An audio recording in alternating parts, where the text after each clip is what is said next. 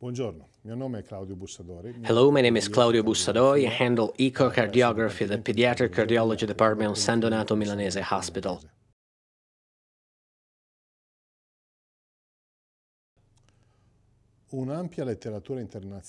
A large amount of international literature and increasingly widespread clinical use of two-dimensional strain imaging have validated this method's usefulness to assess left and right ventricular function, as well as some atrial activity applications.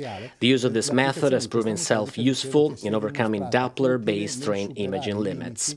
Che erano dello strain basato sul sistema Doppler. La pubblicazione sull'American Society of Echocardiography A recent consensus statement published by the American Society of Cardiography has confirmed that global longitudinal strain assessment may be the most relevant and the earliest indicator of early-stage left ventricular dysfunction, for example, when ejection fraction changes are not yet noticeable, thus allowing to identify patients at this early stage. Alterazioni della frazione di eiezione, quindi identificare pazienti in questa fase precoce.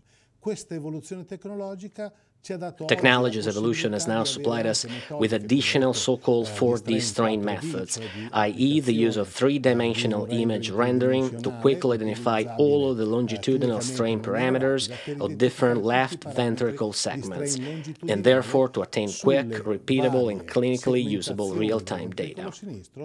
E quindi di avere un'informazione in tempo reale, rapida, ripetibile e clinicamente fruibile.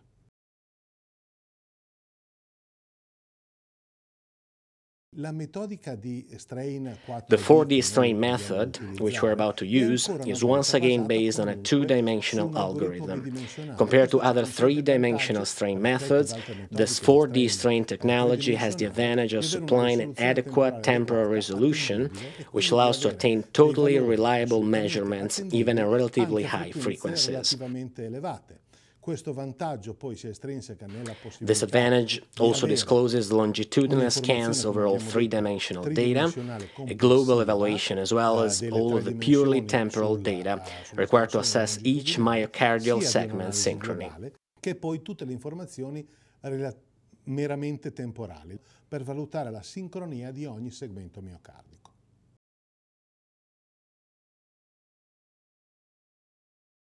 Lo scopo di questa metodica di post-processazione delle informazioni This post-processing method aims to combine all of the advantages offered by the two-dimensional straight algorithm.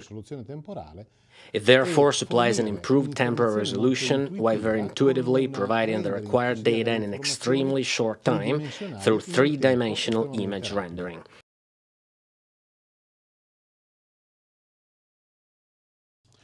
This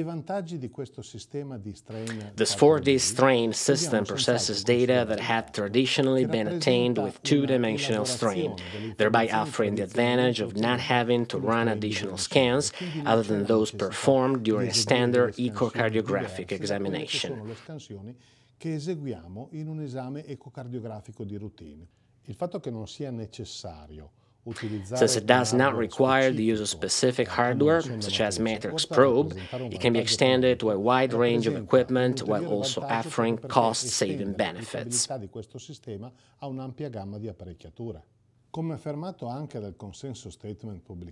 As stated also in a consensus statement published on the JASE, the benefits offered by two-dimensional based method are significant ones, since compared to a real-time three-dimensional system, it supplies a higher image quality and better resolutions, an important factor which allows us to attain real strain data, and most significantly, it supplies a higher temporal resolution, which allows us to track cardiac cycle frame by frame, especially during very short spanning events, such as, for example, diastolic peak. Esattamente tutto il ciclo cardiaco, soprattutto in quegli eventi che hanno una temporalità molto breve, come sono i picchi diastolici, ad esempio.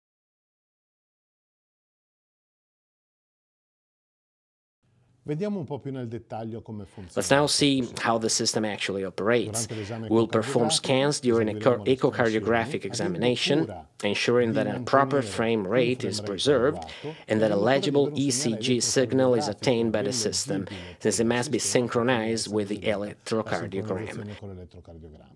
We'll acquire an apical 4 and 2 chambers views and an apical long axis 1. Il sistema XStrain elaborerà quindi le informazioni ottenute. The XStrain system will then process the data obtained with each apical scan and will be able to combine them in a three-dimensional image rendering, which summarizes these images as a specific three-dimensional profile, as a bull's eye display, and a series of curves of a global or segmental nature that will disclose all of the information concerning, for example, epicardium and endocardium, a unique feature of the system, along with any of the segments selected by the observer. Questa è una peculiarità unica di questo sistema, cioè l'avere le informazioni selezionate e differenziate tra endocardio ed epicardio, ma anche di tutti i segmenti che possono essere scelti dall'operatore.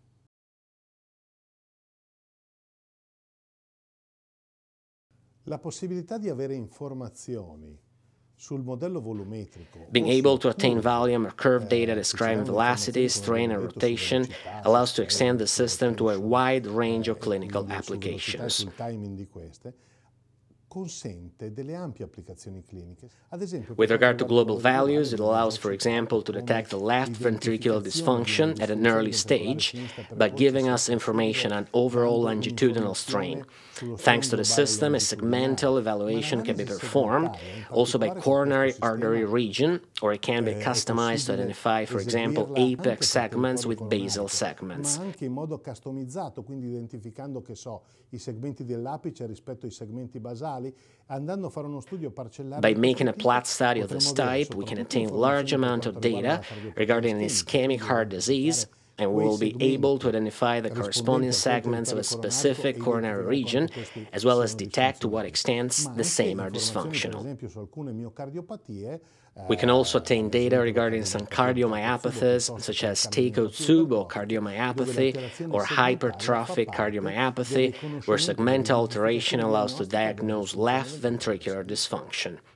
Being able to achieve such quantitative data, both global and segmental, offers a considerable advantage for patients' follow-up. In order to have an appropriate follow-up, we clearly need a proper report.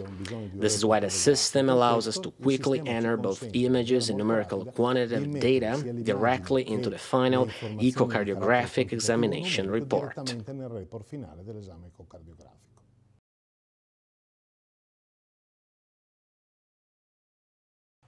Vediamo ora un primo esempio clinico, una anziana donna di 80 Let's now take a look at our first clinical example, an 80-year-old woman with an anterior myocardial infarction and an occlusion of the first diagonal branch of left anterior descending artery, which is easily identified by coronary angiography.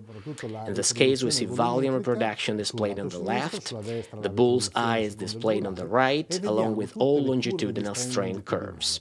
The white segmented line represents average longitudinal strain, and therefore the average value of all analyzed segments, which has a -15 strain value. We instead see that data are supplied with lines that are scattered throughout the graphics area. In percentuale, quindi un valore di strain di -15, un valore che sarebbe leggermente da considerarsi solo leggermente diminuito. Vediamo invece che This shows that there is a significant amount of hypokinetic segments compared to segments that could supply a compensatory function. E questo sta ad indicare che evidentemente esistono dei segmenti nettamente ipocinetici rispetto a dei segmenti che possono avere una funzione compensatoria. E se analizziamo il territorio della discendente, if we analyze the LAD region, we see that average longitudinal strain value is markedly decreased, around 10 of strain, and we thus have very quickly identified the myocardial dysfunctions region using this system. Di disfunzione miocardica utilizzando questo sistema in tempi molto rapidi. Questa informazione che potremo mettere molto This information can easily be entered into the final report. Finale.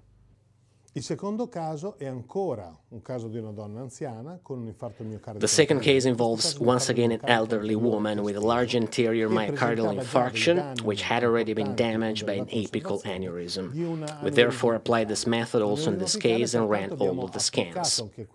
As we can see from the overall curves, we have an extremely low global longitudinal strain, but also synchronous curves that give us information regarding the increased strain, which clearly correspond to compensation compensatory basal segments with hyperkinetic compensating activity. Sincrone che ci danno informazioni di uno strain aumentato, che evidentemente corrisponderanno ai segmenti basali compensatori, che hanno un'attività ipercinetica compensatoria. Come identificheremo invece delle curve riguardanti l'apice che presentano una We'll consequently identify a few curves of the apex that display dyskinesia, i.e. positive systolic strain. Ma per analizzare più correttamente questo, che cosa possiamo fare? Utilizzando la possibilità poi della customizzazione using customized allocation of the segments that we wish to assess, here we are only looking at apex segment strength, showing that longitudinal strain continues to be positive, and therefore that there is a dyskinetic strain in apical portions. Nelle porzioni apicali. Quindi abbiamo distinto tutti i vari segmenti e li abbiamo riconosciuti in maniera adeguata. In ultimo, andiamo ad identificare i segmenti. We ultimately identify LAD segments and we witness where the greatest damage is located, that is, through our left anterior descending arteries region, and the consequences of an ischemic heart disease and therefore of apical aneurysm. Detto questo, possiamo solo aggiungere. Having attained this information, we could also add other information using other segments, such as, for example, apical two chambers view, but overall clinically useful data, and more importantly, the data required for cardiovascular surgical repair, have already been documented and made available. Which is the most important advantage of XStrain 4D? Simplification is definitely an important advantage here. We have a volumetric model available that allows us to immediately identify the data attained through this method, selected between endocardium and epicardium. Is XStrain 4D a time-consuming technology? No, I would say that the system was designed with simplicity in mind. We can get all of this data without needing additional data processing or training. Which are the XStrain 4D advantages compared to other technologies?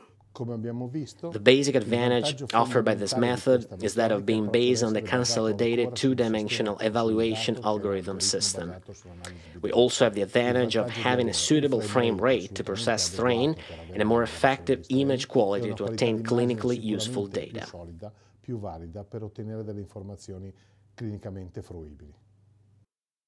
How would you define the new XStrain 4D solution?